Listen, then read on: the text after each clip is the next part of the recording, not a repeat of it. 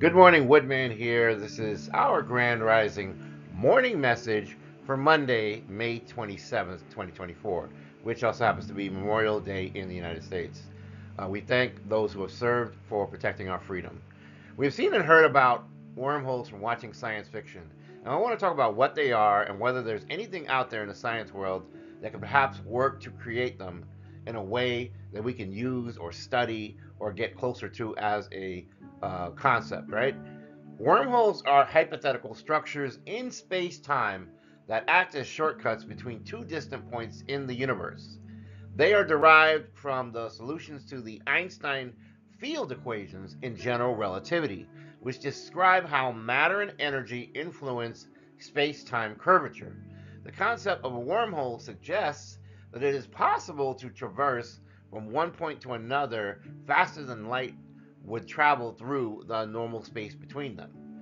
This intriguing idea arises from the properties of spacetime and the geometric flexibility that general relativity permits. Like imagine, it take you maybe certain million light years to get to another point, but you could cut that down to seconds, right? The simplest type of wormhole, known as the Einstein-Rosen bridge, was proposed by Albert Einstein and Nathan Rosen in 1935. This solution connects two separate points in spacetime via a tunnel-like structure. However, this type of wormhole is unstable and would collapse too quickly for anything to pass through it. The mouth of a wormhole can be visualized as a black hole and a white hole connected by a throat. The black hole acts as an entry point where the objects fall in, and the white hole is the exit where objects are ejected. However, the white holes are theoretical constructs that haven't been observed in nature. Some also talk about maybe the idea of maybe two black holes being adjacent to one another, even possibly creating a wormhole. For a wormhole to be traversable by humans or spacecraft, it needs to be stable and large enough to allow passage. Theoretical physicist Kip Thorne and his colleagues explored the possibility of stable, traversable wormholes in 1988. They concluded that maintaining a wormhole's open throat would require exotic matter with negative energy density, a substance that would counteract the natural tendency of the wormhole to collapse. Exotic matter isn't known to exist naturally, but certain quantum effects, like the Casimir effect, suggest that negative energy densities can occur in minute or small amounts. The concept of exotic matter is crucial because it would need to provide a repulsive gravitational effect to keep the wormhole's throat from closing. Without such matter, the wormhole would collapse almost instantaneously after forming, rendering it useless for travel. This requirement makes the practical creation and maintenance of a wormhole incredibly challenging, as the amount and type of exotic matter needed are beyond our current technological capabilities, right? At least to our knowledge.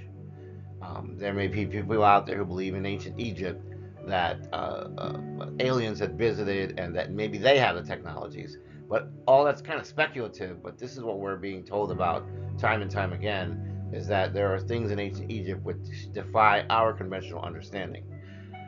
If a stable traversable wormhole could be created, it would revolutionize space travel by allowing instantaneous journeys between distant regions of the universe.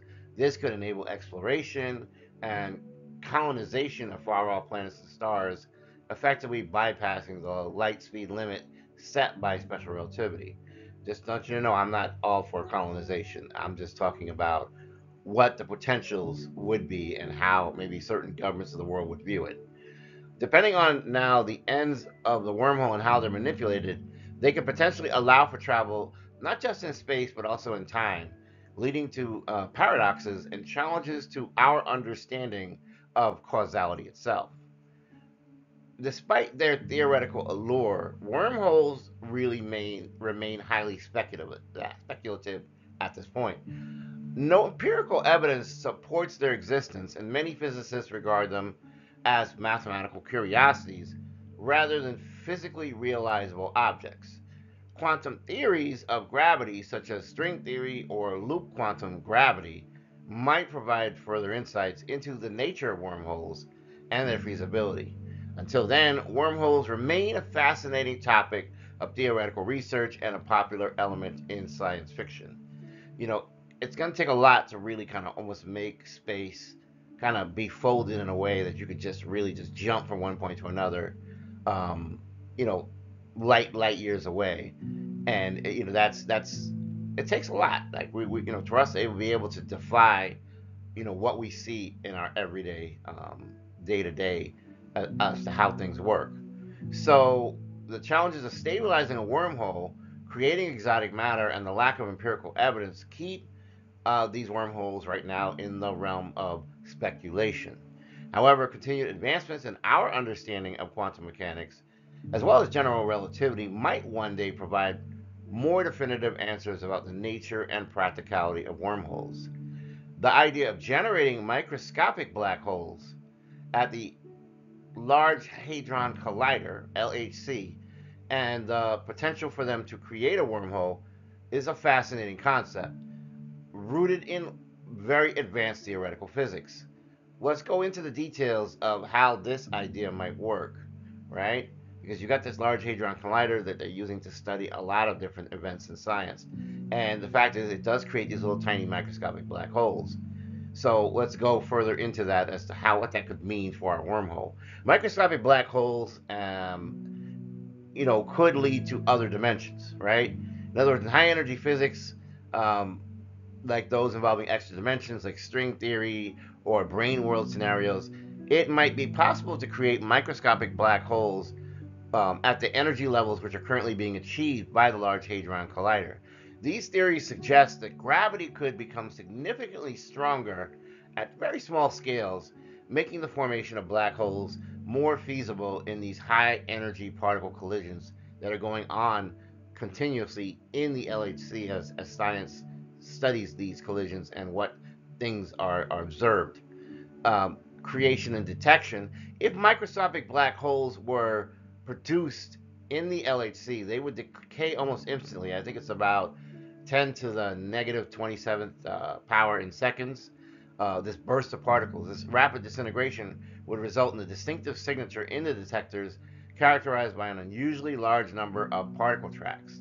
Detecting these events would provide indirect evidence of extra dimensions and new physics which go beyond the standard model, right? What about these Einstein-Rosen bridges we talked about earlier, right? Um, those theoretical passages through space-time connect two separate points. And so in classical general relativity, a wormhole requires two mouths, right, openings, right, connected by a throat, which could be visualized as two black holes connected back to back. However, forming a stable wormhole requires exotic matter with negative energy density to prevent it from collapsing, something that we don't currently have being generated in our LHC, the Large Hadron Collider. So there are going to be challenges for this to lead to something that we might actually be able to observe as an actual wormhole. Because with microscopic black holes that are being produced in the Large Hadron Collider, the LHC, for that to form a wormhole, we're going to need a lot of speculative conditions that need to be satisfied according to scientists. The black holes would need to align and interact in a manner that allows for the formation of a throat connecting them. Secondly, even if such a structure could momentarily form, maintaining its stability without the exotic matter needed to keep it lasting longer and stable remains a significant theoretical hurdle. The theoretical models predict that any such microscopic wormholes would be extremely unstable and they would collapse almost immediately. And so that's not going to be effective for us because we need it to not collapse right away. We need it to stay open longer for us to be able to then test the effects and see that we've achieved quantum gravity and wormhole stability, which is what will be needed to travel through it. So the stability that involves quantum gravity effects are still not even being fully understood by our scientists at this point. Things like quantum foam suggest that space-time at the smallest scales could be extremely turbulent, making stable wormholes unlikely. And other speculative models propose that under certain conditions, quantum effects might allow for transient wormhole-like structures, but these ideas still remain theory in the minds of scientists, and we have not been able to test these things as of yet, right? There are a lot of experimental limitations here, which is that the LHC and other particle accelerators can reach high energies, but creating and detecting the phenomena like microscopic black holes or wormholes are at the edge of, or perhaps even beyond, our current experimental capabilities. The formation of such exotic objects, if possible, would require not only unprecedented energy levels, but also incredibly sensitive detection mechanisms that will be able to observe these fleeting events. So it's going to take some time, and I don't know that we have the technology right now to really observe that and study that. What about the theoretical and practical implications? Well, if microscopic black holes or wormholes were to be detected, it would totally revolutionize our understanding of physics as we know it, potentially validating theories involving extra dimensions as well as our understanding of quantum gravity. However, the practical implications of creating stable wormholes, especially ones large enough to be of any practical use, such as for travel or communication, are far beyond our current technological and theoretical reach, which is really a shame. In summary, yes, there could be a theoretical possibility that as our Large Hadron Collider is having all these collisions, that microscopic black holes could form within the LHC. And so that possibility exists, and it would definitely provide insight into extra dimensions and new physics. The idea is that these two black holes could align to form a stable wormhole is, at best, a thought experiment, and it's fraught with numerous scientific challenges, things that we can't get beyond at this point. The creation and stabilization of an actual wormhole that we would be able to find useful with quantum gravity just has not yet been achieved by us. And so this remains within the realm of theoretical exploration rather than imminent experimental reality. But never say never. And I'm a man who does believe in God. I'm very spiritual. I believe that there are things going on in dimensions all around us that we don't know and that we don't understand, that are invisible to our naked eye. We always assume that everything that we see with our eyes and hear with our hearing and feel with our senses, that's all that exists in the world around us. But that's not necessarily the case.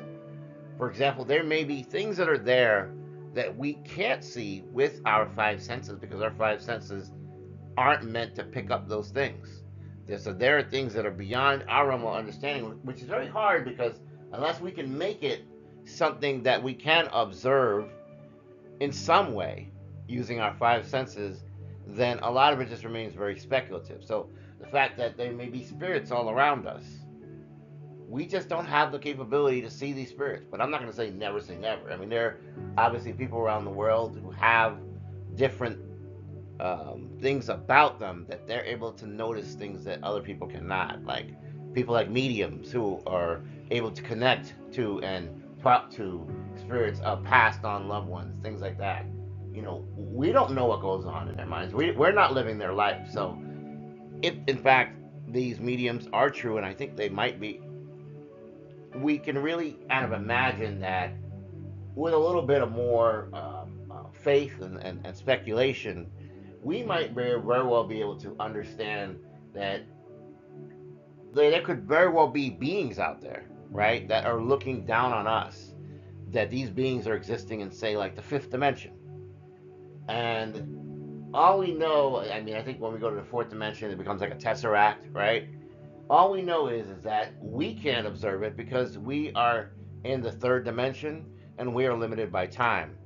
But if you can imagine these beings in other dimensions, they would be able to look down on us. They'd be able to look through us. They'd be able to see various states. Like they could see me when I'm a young child going to school. They could see me later on in life when I'm getting a job. They could see me later on in life and after having children and raise them.